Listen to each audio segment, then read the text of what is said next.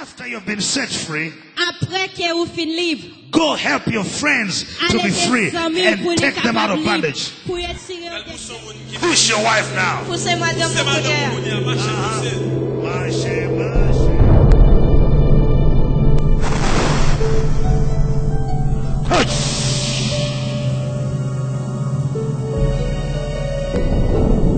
Woman, touch.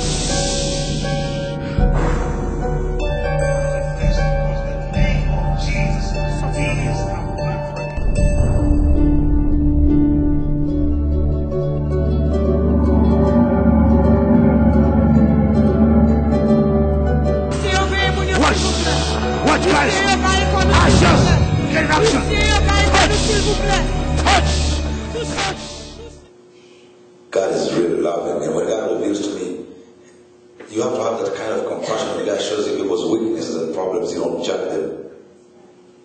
You don't try to destroy them. Yeah, a lot of people don't have compassion, really don't care about nobody, only themselves. I'm here because I'm here to get ideas, to do something. I'm out of here. Forget it. You're gonna get zero. God, you don't steal in God's kingdom. Amen. You don't steal. You have to love.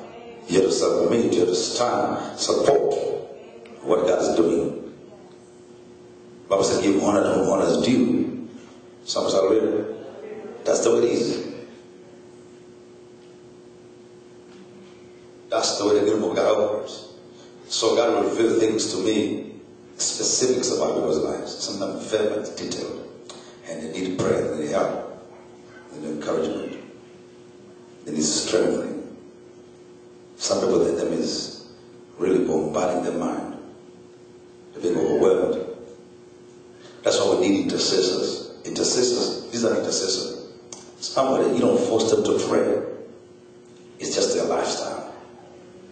And when they begin to pray, the heart gets into it, and then God begins to show them things to intercede for. When they begin to intercede, God begins to walk through them.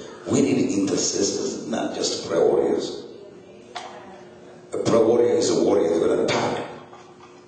But the intercessor is going to sustain the territory that the warriors have taken. You follow me here? The difference between intercessor and warrior. Where he's going to attack the enemy and push the enemy out. But you have to have somebody to sustain that territory through intercession. When these souls come in, we need to intercede for them to remain focused on Christ so they don't lose their mind. So the enemy hates intercessors. Most churches have no intercession at all. You have to intercede for the man of God, you have to intercede for the choir, you have to intercede for the youth, you have to intercede for different departments. So when you walk with the enemy, you have to walk with the will, you have to intercede for the people's will. That God will visit the will with conviction. To divert their heart to God, convict them, teach them to love the Lord and pursue Him. That's the way the kingdom of God works. But intercessors have to be so much humble that when God begins to reveal things to them, they're going to begin to talk and feel like they're more anointed than the pastor. Because the body of Christ functions in different departments, working together jointly to achieve the goal of lifting up Christ, who is the center of our focus. Heaven is about God. Before I finish, two more powerful points I want to make. The battle is not yours, as the Lord's battle. So stop fighting God's battle.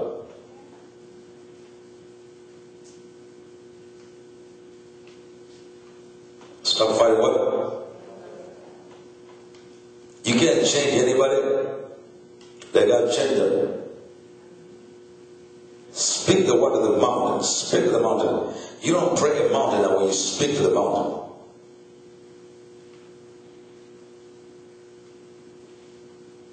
If your husband is an alcoholic, drinks too much liquor, and you've had enough of the stench and stinking alcohol in your room, speak to the mountain. Don't hate the man. Speak what? Say, alcohol, this is my husband, not yours. I command you to leave my husband to divorce you. Now, maybe you're watching my television. Speak to the demon that's is holding your husband, maybe it's pornography. Tell it, the demon, we cannot share this man.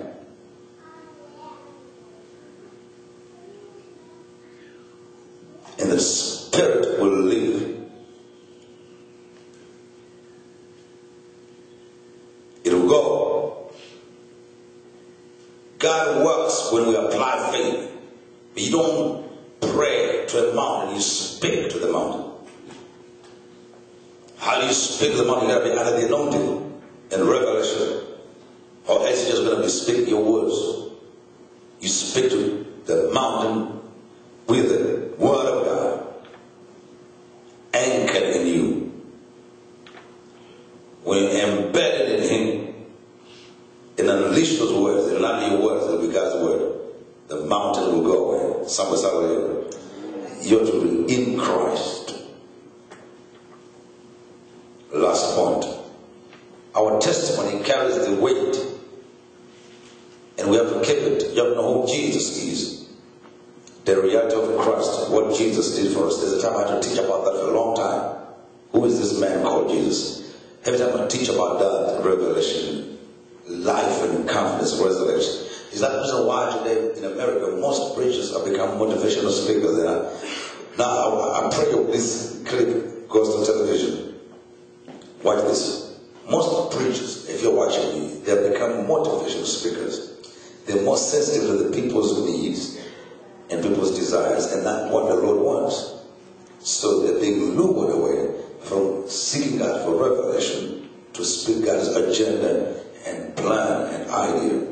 And they're interfering with the people's selfishness to influence them to give, to influence them to be part of the organization so they can be able to accumulate a big following through false teaching.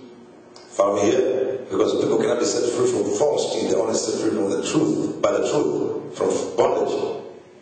So false teaching cannot set go free from bondage, is the truth. So when people begin to despite the ideas, they become motivational speakers so they can sell books and tapes and get everybody to buy their books and tapes, and they lack the revelation which can release people from chains. And remember, God is not popular on earth. Oh yes, He's not famous.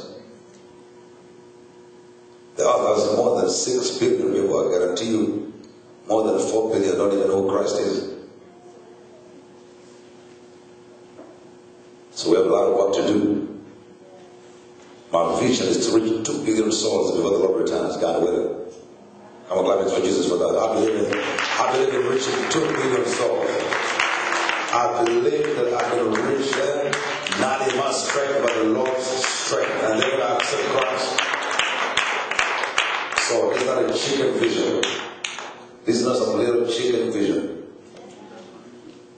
Some say, we're going to own a satellite. Someone say amen. Very soon we're going to own a satellite, beaming the gospel to every part of the world, every continent, to every home, in the name of Jesus, to every household. Someone say hallelujah. It will be translated to every language. I speak that in the name of Jesus. It will be translated to different languages, and it is going to go to the nations. It's going to go to every household. God is in control.